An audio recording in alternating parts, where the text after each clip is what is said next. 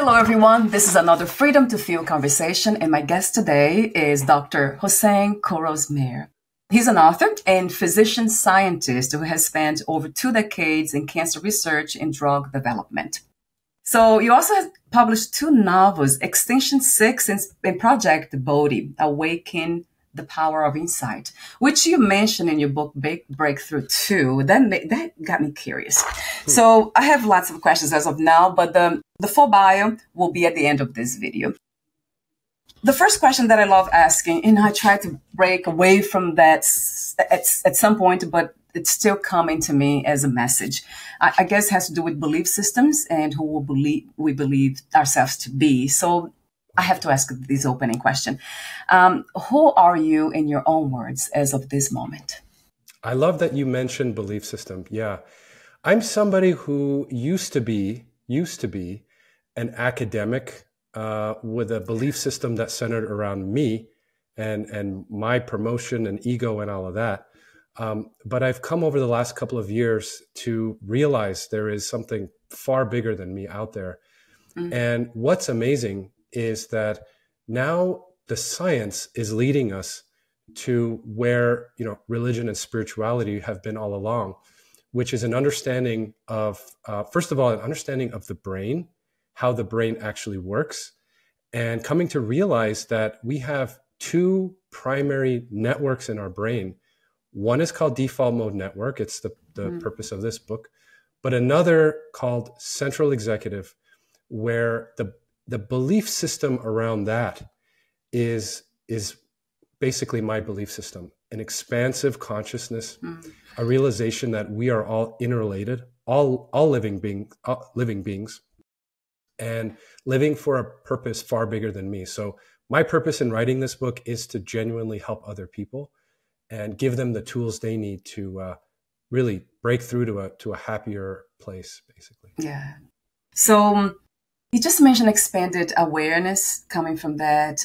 It looks like there are 2 different kinds of place to come from in a sense of perception and perspective. But there's only one really, right, Hosein? That's my understanding from Vedanta, that there's just one reality, not 2. So what does it look like from your perspective? How do you see reality from that expanded consciousness, awareness? Yeah.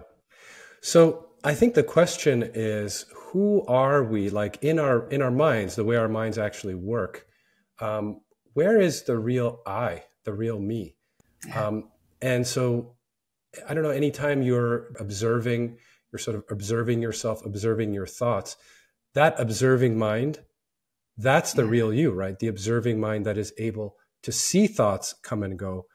But for many of us, we're trapped in those thoughts. We're trapped in that default mode network, which is sort of the part of the brain that creates duality, right? So let's take a closer look at these 2 parts of the brain. The default mode network, what is it? It's actually your wandering mind, which you'll recognize when your mind wanders away from the present. And it is basically the primitive part of our brain. It's what has gotten us here to this point. Its belief system revolves around me, and it makes decisions based on that perception of me and good versus evil relative to how it impacts me. So that duality is created by this primitive part of our brain, the default mode network. And it gets us into a lot of problems, right? Things like anxiety and depression and emotional pain, addiction. A lot of issues stem from this default mode network. In contrast, that central executive part of our brain, the observing mind, it is fully present, able to see that all of life is interrelated, interconnected, in this non-duality. And so by tuning into that state, and the thing is, we have a name for these things now. It makes it more objective to explain to somebody who doesn't know what we're talking about. When we can take a look at this MRI scan of this patient who has an overactive default mode network. When they see the image, it's a little easier to grasp. So that's one of the purposes I wrote this book. Yeah. Yes, yes. And that's one of the questions that I usually ask. You already answered my question. What's the purpose? So is there such a thing as healthy default mode network? I would Yes. love to hear, because at the end of the book, I see that you mentioned that you use the word Yeah, healthy. absolutely there is. Yeah, and I can tell you from personal experience there is. First of all, a lot of times when we're meditating or praying and that default mode network turns on and we remember the past, gives us some pain, or we think about the future, gives us some anxiety, Yeah. it's natural to get angry at that or to blame that or to want to get rid of that. That's not the right way of doing it. The right way of doing it is recognizing your default mode network Mm. as something that's trying to help you. It's trying to help you think about the past, to process, to move on. It's trying to think about the future to help you get ready for it. So forming a new relationship with this default mode, having gratitude for it when it shows up, and being happy when you're in that observing mind helps you form a healthy relationship with this default mode network. We all need a healthy DMN to be happy and successful. And it is not possible to get rid of it, and nor should you want to get rid of it, because Right. unfortunately, patients with Alzheimer's disease, patients with dementia don't have a default mode network. They're not able to process information. They're not able to get through the day. So we do need a healthy DMN. And yes, it is possible to change the relationship with it so it works for you and not against you. And for me, I'm grateful. Every time my mind wanders away to the future, I'm grateful because I realize it's trying to help me. I wasn't like this 2 years ago, 3 years ago. I was Yes. consumed in that place, which was a painful, painful way to live. Right. Yes. It has been my case too. Yeah. Coming from trauma, and then and then I got into spirituality. That was my path to try to solve those issues that was clearly getting in the way of happiness, peace, and all that. But I see now, after 15 years, that they're still here. So they come and go because I learned to do exactly that, to let them come, just observe them, and then let them go. But sometimes I get caught though. And I see, but I don't, there's no emotions, no really, let's say, fuel. So it's almost as if the fire has been just turn it down. It's not really to just smoke them. But I still feel though, I still have that, the impact of that, the memory of the past still comes to haunt me from time to time. So I wonder, because I talked to a lot of psychologists here too. So I wonder if that, from your perspective, does it ever go away actually, or this is a practice for life? This of observing and letting it go. Yeah, I'm just Well, wondering. yeah, the mind will, in a healthy person, the mind will always wander. Now, the question is, when it wanders, does it give you pain? That part of it, you can fully Yeah. resolve the aspect of the pain. So emotional pain is one of the chapters. It's the second knot. I don't call them disorders and syndromes and defects. I call them knots, like knots in a rope, which you Yeah. can untie. It's reversible. So coming from a science angle, what happens with emotional pain? You have the default mode network goes to the past, revisits the past, and a memory pops up. Memory is actually called an engram. It's actually a signal in the brain. And when that memory comes up, any emotion attached to that memory can come up and you can relive that emotion. And patients with post-traumatic stress disorder, they're living with that emotion all the time. So what you have to try to do is break that link between the memory and the emotion. And how do you do that? So many different ways of doing that, but things, I'm sure you know all of these, but radical acceptance, working with a therapist and fully accepting the past, cognitive behavioral therapy. For me, it's the power of forgiveness, right? Truly forgiving what happened, which may be very difficult if you've had traumatic memories, but fully living through the past, accepting it and forgiving what happened, you can permanently resolve that emotional pain. I'm sure you know all about this, but yeah, the default mode will go back to those memories, and life is unpredictable. New traumas happen all the time, unfortunately. And so having resilience and being prepared for those moments when they come will help you. So a lot of us don't want change. We're very stubborn to change. But when we come to recognize that life is impermanent, there is always change, developing your resilience, you can use that pain as the fuel. You mentioned fuel, the fuel to take you to that higher self. Yeah. Yes, yes. Beautifully said. You also mentioned communicating with the divine. That was one of the techniques. And that was probably the first one that I used before forgiveness, self-forgiveness, acceptance. I remember always communicating with the unknown. That was always something that, for some reason, it was natural to me to do. Every time pain arised, emotional pain, I would just talk to plants. I would go outside and look at the sky and just ask questions. And, I wanted answers. So for some of us, it seems like it's very natural to just do that, to be more, I would say, mystical in a way. Look, it's almost as we already see through things, through the physical reality, and we're just going through them and trying to see something beyond that. That has been my case since I was very little. And maybe that's why I took, after the trauma and all that, I took the path of spirituality, and that has informed the way I see reality these days. And with that in mind, in your book, you do raise the question about enlightenment. What is enlightenment? You asked that question. So I would love for you to answer that question here. A lot of people are interested in this big word. I rarely use it, but what is enlightenment to you? Well, it originally came from Buddha. Obviously, he talked about the process of awaking, like waking up from a bad dream and realizing my suffering is gone. He didn't really describe what is enlightenment. He didn't talk about the positive qualities. He just talked about what you have to overcome for it to happen. Dukkha, dissatisfaction. And so people haven't had a good understanding of what exactly is enlightenment. The Enlightenment movement in Europe was something very different. It was more scientific progress, and René Descartes and Isaac Newton and all of the amazing science and technology that came out of it. But so going back to what Buddha was talking about, enlightenment is the process of replacing any darkness within with light. When you look inside, and only you can look inside, right? When you look inside, is there darkness or is there light? I mean, for me, most of my life, when I looked inside, there wasn't light. There was a desire to succeed. There was cravings and aversions and judgments. And on paper, I was very successful. Got a medical school and all of that.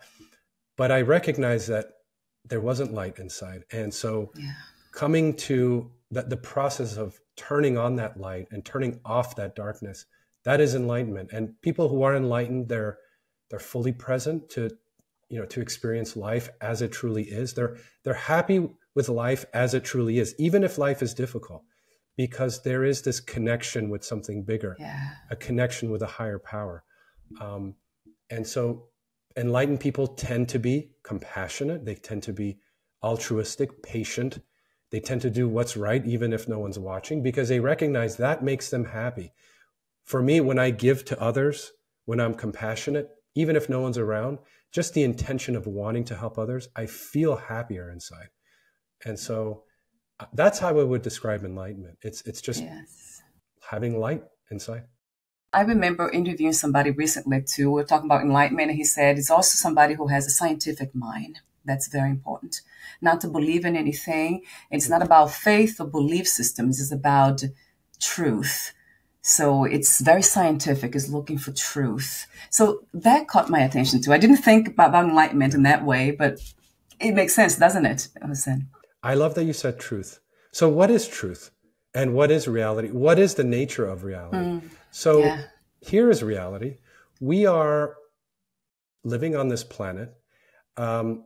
And in this galaxy, the Milky Way galaxy, where we have hundreds of billions of stars, and it is estimated that there are 100 quintillion planets out there. That's reality, what we're seeing. Now, what does that even mean? That number is so big, we don't even understand it.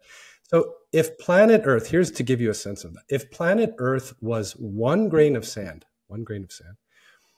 There are more planets in the universe than all the grains of sand in all the beaches of Earth. That is how small Earth is. That is the nature of reality. And yet we think that the universe revolves around us, or it revolves around humanity. And that might make you feel very small, but then you have to consider the miracle that is us as living beings, with each of us having 100 trillion cells. So that's like 1,000 Milky Way galaxies, the number of stars in 1,000 Milky Way galaxies. That's how many cells make up each of us as beings. So reality is just far more complex than our minds are able to achieve and to understand. And I think Buddha had the term emptiness. Yes. When that non-duality, when you can just observe reality for the glory that it is without having any concept, because as soon as you have a concept for it, it's already wrong. Our brain is not able to form a concept of the universe. So just looking at it, and Leonardo da Vinci said, learn how to see and recognize that everything is interrelated. And when you, and when you have those moments of awe, when you can look at the universe and just see it without forming an opinion of it, you can get a glimpse of just how grand it is and how miraculous it is that we're around. I interview, you probably know him, or maybe you're not. He's a known, Robert Wolf is a known non-duality teacher. And he said that the moment you close your eyes means you're losing this body, that's the world also disappears, because that's what, it just existed because of you.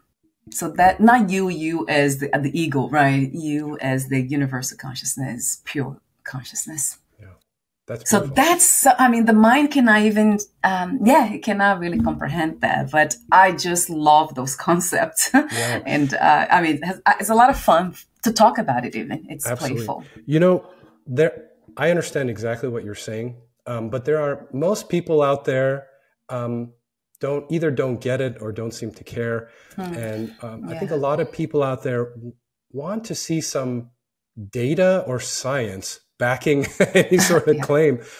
And until now, it's been difficult to have any sort of scientific basis of what you just said. Until now, because now we are understanding this amazing brain of ours and recognizing that what people have called the higher self and the observer, it's called the central executive network. Connections between the prefrontal cortex and the parietal cortex that you can see on an MRI. And when you're in that state, when you're in that observer state, you're in the zone. It's called the flow state, where you're fully present. There's no mental chatter. The mental chatter is off. And you can fully be here and use your senses and be present.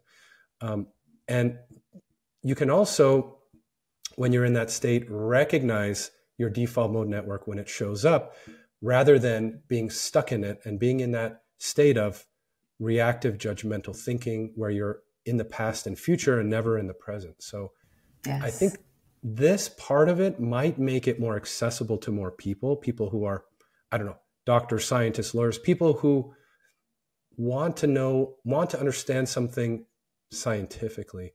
Makes it a little more objective. But yes, yeah. And one of the things that attracted me to Advaita Vedanta is that it's exactly that. It's science and spirituality. They really, I mean, it's so sophisticated the way they explain the absolute reality and how it's not that it interacts with the physical realities. That the physical reality, obviously, it seems to have, it feels like everything's happening in the body. Consciousness is here somewhere, located somewhere in the body, in the brain somewhere. But we have no proof of that. I don't think science can ever prove that. Well, yes. Yeah. You know, when I was 24 years ago, we were sequencing the human genome. And back then, we were debating, are there 80,000 genes, 100,000 genes? And there were all these debates, and people had all these, different ideas. And now we understand there's 20,000 genes. We've sequenced the genes. We know what the genes do. There's no need to question. the brain we're just starting to understand now. And it reminds me a lot of 25 years ago with the genome. And what I'm seeing now, people are debating, are there 7 networks in the brain? Are there 8? Are there 9? And there are all these debates happening because we're just now understanding the brain. My prediction, I think over the next 10, 20 years, we're going to have developments here that we can't imagine right now. New medicines also, I think, that can silence this default mode network without all of the side effects that you see with like plant medicines. And I think it's hard to even imagine our growth in the next 1 or 2 decades, but it's an exciting time to be alive. And to see science and spirituality even sitting at the same table, that alone is pretty amazing. Yes, Hosein, I agree. How did you come into this spiritual understandings of yourself? At some point, you had this those deeper insights through experience. How did that happen? I'm curious to know. I grew up, my mom is practicing Sufi, actually. So and I remember taking meditation classes as a 7-year-old, 8-year-old, not really understanding what I was doing, but getting some exposure to that at a young age. And I think later on in high school, as I read about Buddhism, there's something just resonated with me, although I didn't quite fully grasp the concepts until just a few years ago in my 40s. But, the first book I wrote, Project Bodi, Bodi actually refers to the Bodhi tree. It's a novel. It's a futuristic novel, actually. But some of the core messages in the book are about innovation and harnessing, your brain, basically. But this is something I've been very interested in for a very long time. And what prompted me to write this book were the advancements in science that's happening now. Yeah. There's something in your book that caught my attention. The Project Bodi, that book, of course I didn't read the book, the novel, but the breakthrough book, that's under addictive craving. You say one of surrender to a higher power, psychedelics will help too, I just made. And then there's a concept, I think has to do with psychedelics in the book that you mentioned. I talk about in my book, Awaken, the Power of Insight, Project Bodi. So I would love to hear a little bit more about that, this idea of surrendering. That's another interesting concept, right? Yeah, exactly. Well, so I mentioned before, there are, again, I call them knots, like knots in a rope, 11 knots in this book. And stress is number 1, emotional pain number 2, number 3, addictive craving. So that's my term for addiction. It's a little softer term. Addictive craving is just craving that is harmful, that's harming you or others around you. It could be things like alcohol. It could be a craving for money or power or status or title or, and so the process of addictive craving, only if it's causing you unhappiness. And if it is, then I think the first step is, first of all, having the intention, right, of wanting to be happier, right? Mm-hmm. Having that intention is very important. Many of us don't actually want to change. We're perfectly fine with our cravings, which is fine. You're free to live however you like. But if you have an intention of wanting something better, take a look inside and try to, first of all, recognize this ego, this default mode network, and ask yourself, what do you see inside? And if you recognize that these cravings have taken over, then it's very important to surrender. So surrender just means admitting to yourself that these cravings for money, titles, whatever it may be, they're not working. They're not bringing you fulfillment. Maybe you've bought your first house, second house, and you bought a third house or bought a third car, whatever, hoping it would bring fulfillment. It hasn't. So rather than thinking, maybe I need a fourth car, fifth car, looking inside and asking, am I trapped in addictive craving? Could that be the actual problem? And so surrendering that ego, recognizing that this default mode has taken over the brain, and surrendering to a higher power to lead you out of that. Now, that for some people, that higher power is God. For other people, the higher power is the Dharma, the nature of reality as it's happening now. For some people, it's their subconscious mind, their deeper mind, which will give them the insights to lead out of that darkness. but surrendering is the first step. And then it's developing that insight, that insightful awareness, waiting for that higher power to give you those insights, to lead you out of that darkness, and listening when those insights show up. So St. Augustine said, God provides the wind, but man must raise his sails. So when those insights come, you have to act. You have to listen and you have to act. It may be uncomfortable, but follow what your higher power is guiding you, because it's very common to relapse back into that darkness.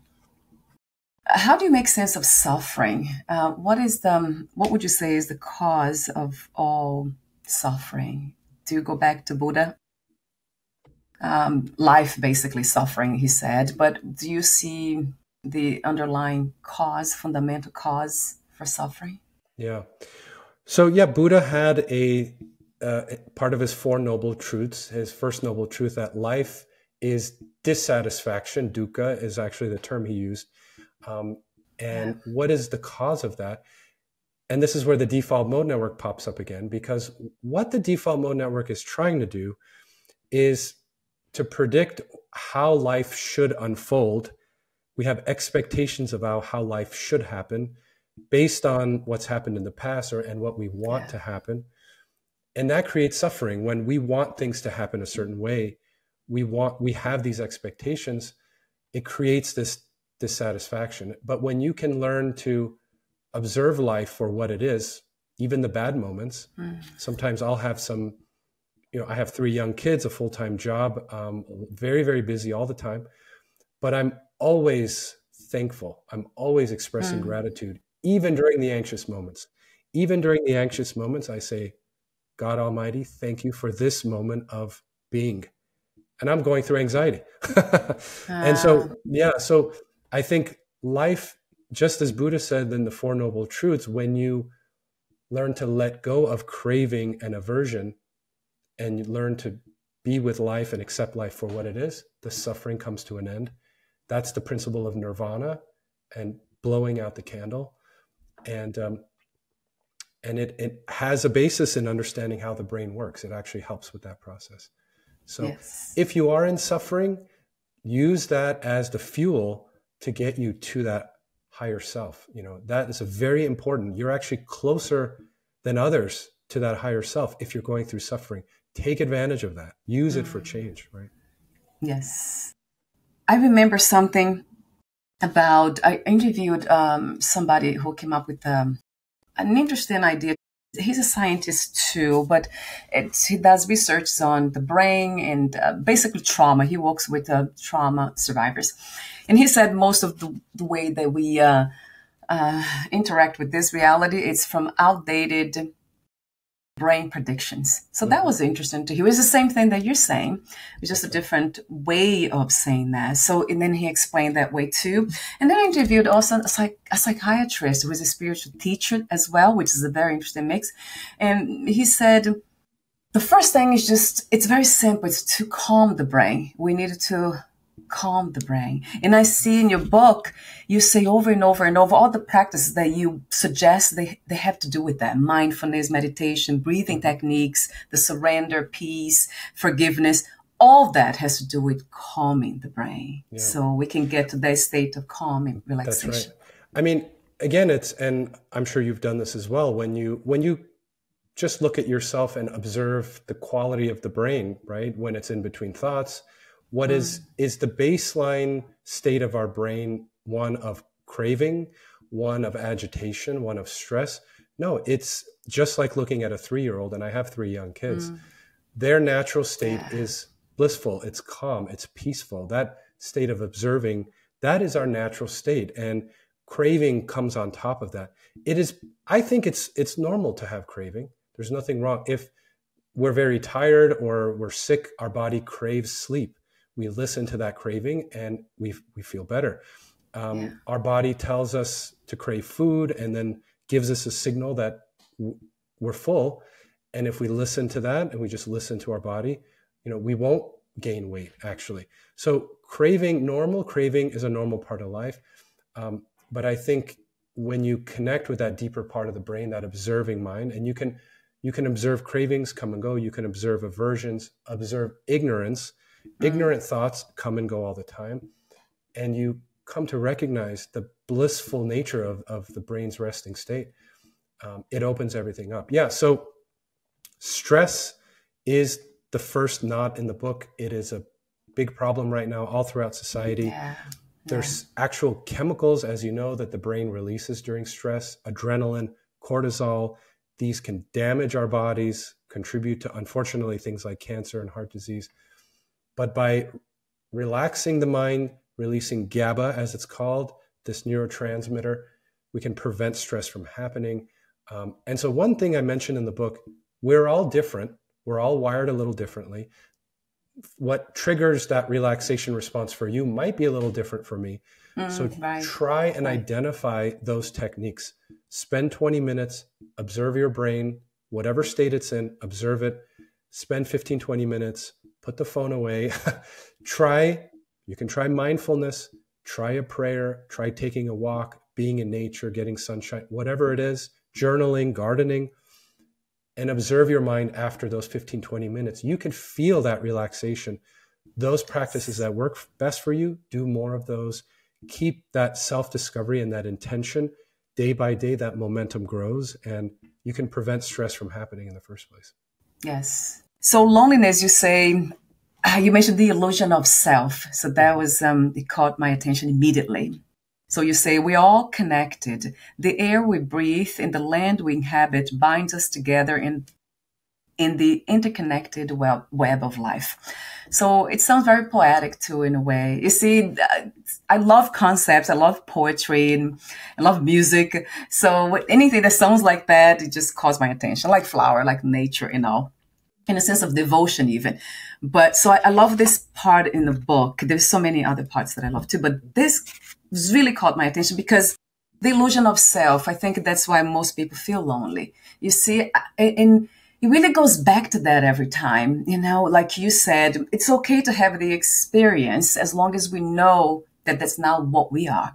It's okay to have a body and a mind, knowing that we are not the body mind. That would change everything. If you see, it's a belief system that we are the body mind. It's not science. It can be, although we are also, this is the manifestation of consciousness, all the bodies, all the minds.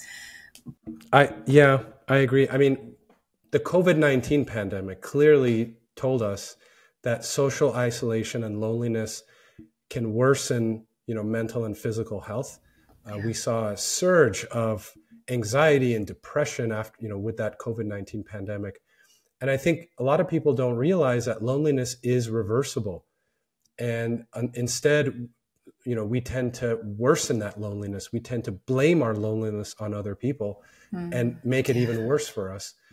And so I think when you understand that this default mode network creates this illusion that we are different from others, that we are separate from others, and contributes to our loneliness, that it's like our primitive brain, right? That got us through living in the jungles and the caves long ago when life was very hard. That type of thinking got us to this point, but we don't need to rely on that anymore. And you can reverse that loneliness by silencing that default mode network, cultivating things like compassion, right? And sometimes I'm walking down the street, I see somebody walking. My instinct is to look down, to walk away. But when you challenge that and say, no, I wish the best for this person who I don't even know. Right. And sometimes I'll just have the intention of wanting to help someone. And any loneliness feelings just evaporate when you cultivate that compassion. So loneliness, it can take, believe it or not, 10 or 15 years off of your life. Our Surgeon General has written a book about it. Wow. But you can reverse it. And by reversing it, you will live a happier, longer life. There was a study at Harvard, I'm sure you've heard of this, tracked people over 80 years and found that the best predictor of long life is having close relationships. Yes. It wasn't money. It wasn't cholesterol levels. It was having close relationships. That was the best predictor of health. So, and having compassion and empathy for other people helps you build those relationships. So. Yes. And that creates that sense of peace, inner peace. You talk throughout the book. I love how you have that. I or you be happy. You change it throughout the book. May you be happy. May you be healthy. May you have peace. And I love the way you talk about peace. You say a strong mind is one that is at peace. I have a heart close to that. Yeah, so that's what we're all looking for, peace, right? Isn't it? And you say inner peace is freedom. Is that your final, let's say, definition of freedom? You said. Absolutely. Absolutely. So many times in my past, I was chasing things, thinking if I were to just become, graduate from this place or get this job or find this partner or have this, I'll finally have that peace. It was all wrong. It was actually inside the journey within, finding that inner peace actively every single day, cultivating that until I realized, it took about 6 months, but one day I realized I'm free from all of that pain. It's gone. So yeah, absolutely. Inner peace is freedom. It's absolutely true. So I don't have to ask you the question in the end. I usually ask the question, oh my God, so what is freedom to you? So this one is very clear. Yeah, inner peace. I absolutely agree with you. Within the human experience, the body, mind, I would say that essentially we already peace itself, right? We're already free. So there's nothing really, we don't have to look for it. We are what we are looking for. So I always start with that. And everything that I do, I always start there. I am already what I'm looking for. So the cravings automatically, they are, let's say, they dissolve. It's so interesting to see, they just kind of, they fly away. Every time I have this, it's like a mantra, I am what I'm looking for. So I also want to mention the other knots. So there are 11 mental knots in your book that you, I see compassion there, your work. There's generosity, compassion, honesty, and this desire to help humanity. So we don't want it to be free from all desires, right? That's a beautiful one to have. So stress, emotional pain, addictive craving, loneliness, negativity, anxiety and anger, dishonesty and denial, inaction, dissatisfaction, poor lifestyle, and resistance to change. So you have all of them there in the book. It's just so clear. It's beautifully done. Beautiful work, Hosein. Thank you. So let me see if there's anything else that I didn't ask. I want to mention your website. That's yourdefaultmode.com. Are you also on social media, Hosein? Yeah, all of the links are at the bottom of that page, yourdefaultmode.com. So yeah, Instagram and TikTok and all of that, which by the way, I wasn't on as of 2 years ago. I only joined it just to spread the word about the book. And, but yeah, would love to hear if you have any questions. I'd love to answer them. And yeah. Yes. How beautiful. I have to say that because I'm very devotional when it comes to this expression of humans. It's just doing what we know that's, it needs to be done from that perspective. And then from the other perspective, we're already there. So it's a beautiful, let's say, alignment. It's not something that's different. It's just, it's like the sun being reflected in this perfect, pristine river. It's just beautiful. Thank you so much again for being you. Absolutely. Thank you, Valeria. Thank you. Before we say goodbye, I wanted to ask you another question, though. This question here, it relates to the human experience, of course, very much. What 3 experiences you wish everyone to have before they lose the body, before they die? I think it's number 1 would be, really seeing the nature of reality, that the moments of awe when the mind is silenced and you can look out into the universe and get a glimpse of just the enormity of what's out there. I think you described it as non-duality. You know it when you experience it, something that just transcends you, or the term emptiness. I think that's one of the big ones. Number 2, I would say, is the idea or the principle of equanimity, where when you can fully, again, it's that observing mind, but being able to see the good and the bad, being at ease with the unease, and freeing yourself from that negative judgmental mind, that power of equanimity, I would say number 2. And 3, really, I would say is gratitude, having gratitude for life, for those around you, and just for existence. I think if more of us can truly actively cultivate it, the world will definitely be a better place. Yeah. Yes, yes, a billion times to that. Thank you so much again for sharing timeless wisdom. Thank you. Absolutely. Thanks, Blair. We'll talk soon. Take good care of yourself for now. Bye for now, Hosein.